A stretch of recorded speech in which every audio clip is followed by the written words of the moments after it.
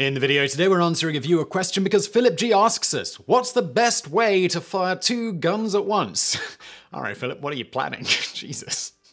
And just before we get into that, thanks to Cuisine Royale for sponsoring this video, a multiplayer last man standing online shooter which is free to play. Maybe you're already a pro at dual wielding and you're thinking, Simon, I know what I'm doing. Well, in that case, put yourself to the test with Cuisine Royale. It's a last man standing style game where basically you arrive on a map, you search out a whole bunch of stuff to kill people with, and then you proceed to kill them or be killed. We can't all be winners, can we?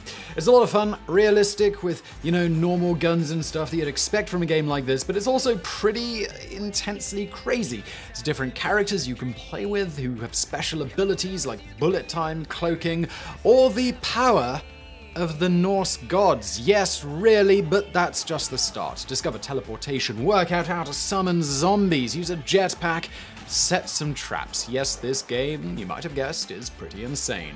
And these are all things that are there just to serve you so you can be the last person standing. Oh, and best of all, this game is totally free. It's easy to access. PC, Xbox One, PS4. Just download it and get started. It's a lot of fun for a cost of $0. So give it a try, register below, and let's get into today's video. If you've ever seen pretty much any action movie involving a badass spy or member of law enforcement, a common trope in the industry is to have the protagonist firing away at the bad guys with a gun in both hands. But is this ever actually done in real life? And if so, what's considered the proper method for such badass looking weapon wielding? To begin with, there are indeed many accounts of people in history wielding 2 guns at once as a fighting tactic, despite it being decried by basically every firearms expert on the planet today. In fact, historically, matchlock pistols, among others, were often built and sold in pairs, with some even being specifically designed to be held in either the left or the right hand. As you might have guessed from this, there was a time when dual wielding was an excellent tactic to use, and in more modern times, there is even one group of soldiers who seem to have used it in actual combat and outline the most effective way to do it, which we'll get into shortly. First, going back to the early days of handguns, these weapons could only be fired once and then needed to be reloaded, which was a rather time-consuming process. They also often had a tendency to not fire at all.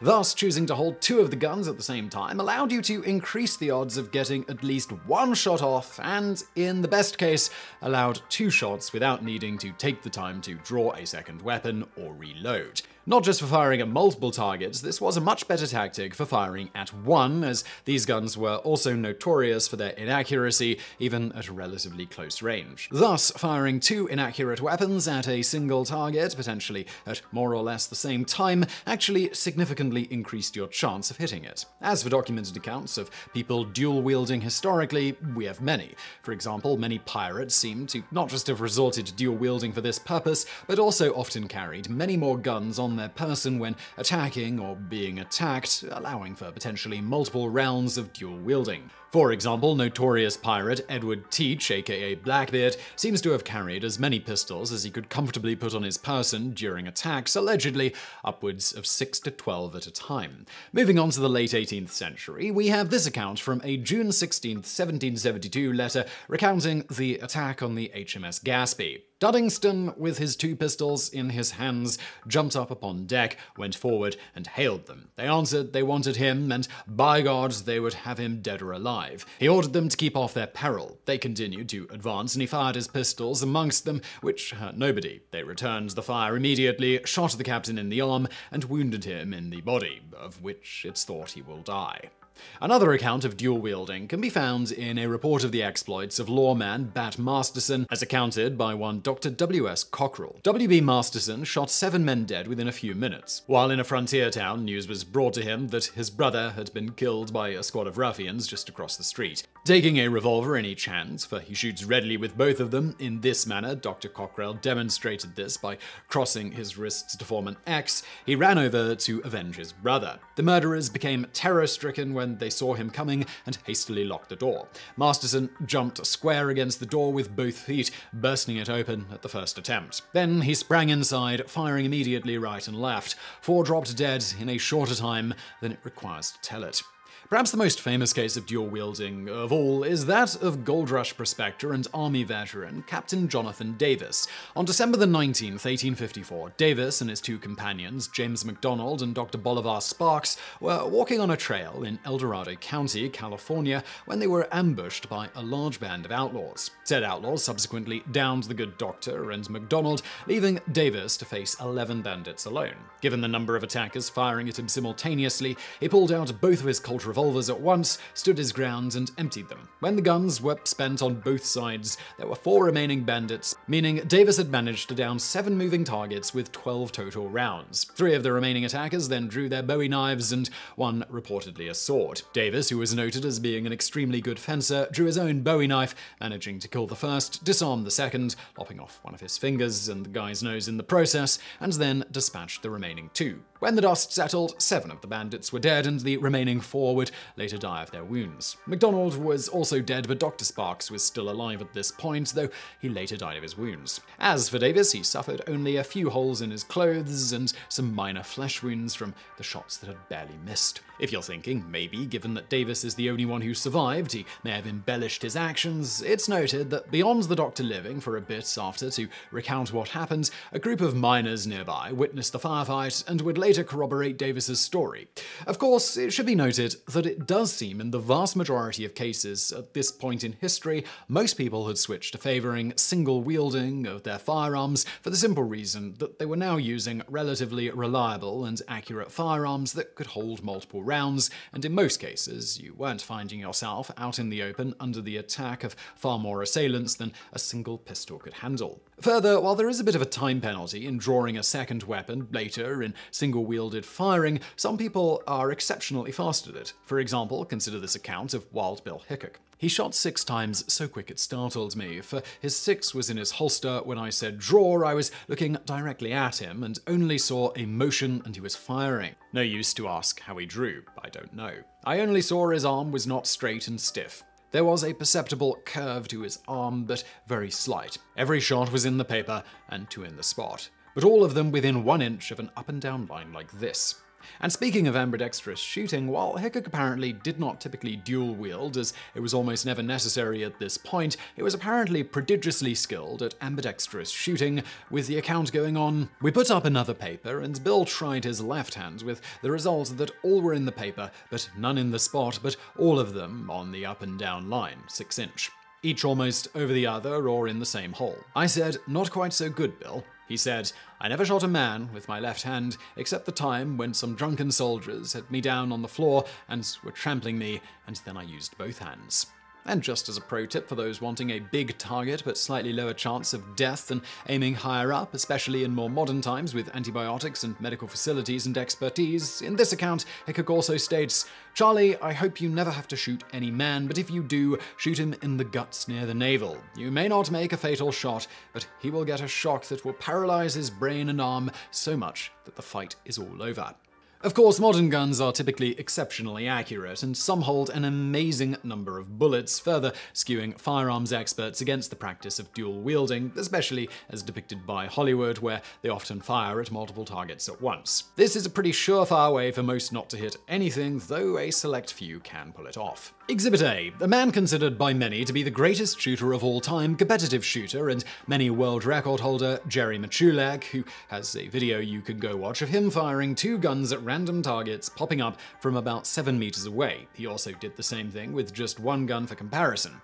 The results? In the single weapon test, out of 26 shots, 24 found their marks on the randomly popping out targets. In the dual wielding test, 48 of the 52 shots found their mark, meaning he attains the same 92.3% accuracy on both tests, but with one he had twice as many bullets to work with. However, beyond of course being one of the greatest gun wielders in history, it's noteworthy here that he was standing completely still, unlike what is often depicted in movies with the characters running, jumping, flipping, and firing all at the same time. Further, Matchlock was only firing 1 weapon at a time and explicitly noted the extreme difficulty in doing it this way versus single weapon firing, even though in the end his success rate of hitting the targets was the same in both tests. And if you're curious, well, timing wasn't an explicit thing being measured here, with the random popping out timing particularly potentially affecting results. For what it's worth, we measured and the single gun fire took 36 seconds, or 1.38 seconds per shot, and the dual firing took 1 minute and 16 seconds, or a rate of about 1.46 seconds per shot, which is actually slower.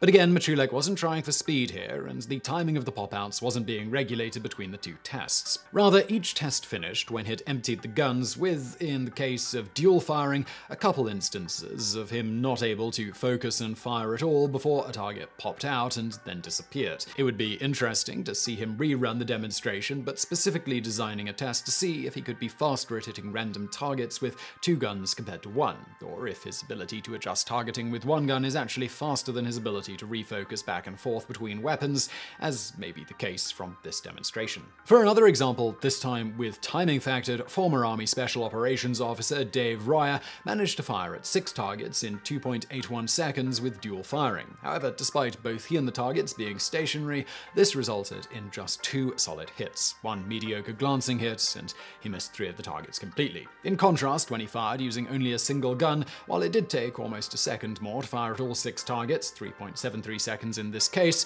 all but 1 of the hits was right on target, and the one that wasn't was only barely off. While they concluded from all this dual firing was not effective, in fact, when he dual fired with both guns pointed at a single target, he was able to maintain his accuracy with both weapons, effectively allowing for a doubling of the rate of fire, should he so choose, while also doubling the number of bullets at his disposal without reloading or drawing another weapon. Further, even with his non-optimal technique in the video of more or less stabbing at the target with each shot rather than stabilizing both hands together in front with his only real movement being his trigger fingers, this at least pretty clearly demonstrated dual firing can be useful in some scenarios, similar to historic examples, just not necessarily when trying to fire at multiple targets simultaneously in most cases, with exceptions such as the aforementioned account from Wild Bill Hickok when his attackers were quite literally on top of him. When the attackers are that close, it's hard to miss, and aiming at 2 people at once can potentially be of benefit, and indeed be practical.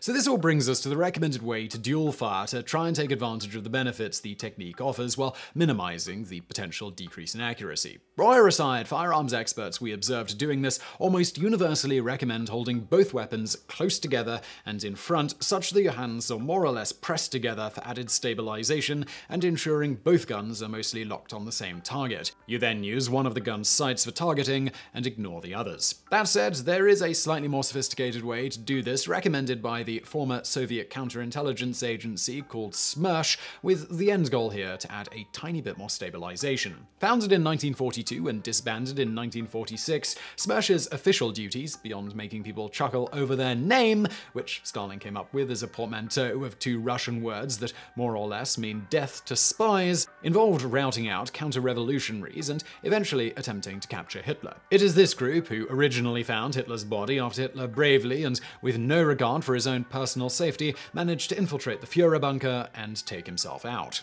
Going back to firing 2 guns at once, SMERSH agents were trained to press their hands together out in front of them, as many other dual shooters recommend, but in addition, they would also wrap their thumbs around each other in a sort of looping X hook for added stability. Noteworthy here is that it's believed that a similar tactic was used by the Soviet NKVD, of whom SMERSH were an offshoot because their standard sidearm, the Nagant M1895, was a revolver that only held 7 rounds. Firing in this manner allowed them to fire 14 rounds with only a minor decrease in their overall accuracy, if any. Of course, in all of this, modern weapons with their extreme accuracy, reliability, and often high number of bullets they hold, combined with the absurdly rare cases where one would actually need to double the number of rounds in their hands at a given moment, makes it so seemingly no firearm expert today recommends anyone bother with practicing dual wielding. And certainly the way it's depicted in film, with the protagonists practically doing a gymnastics routine, sometimes even firing at targets on opposite sides of them simultaneously, is a surefire way for even the world's best shooters to hit absolutely nothing unless the targets are right next to them, or, you know, the size of Mount Everest. So I really hope you found that video interesting. If you did, please do hit that thumbs up button below and don't forget to subscribe. Also, do check out our fantastic sponsor, Cuisine Royale, linked to below. And thank you for watching.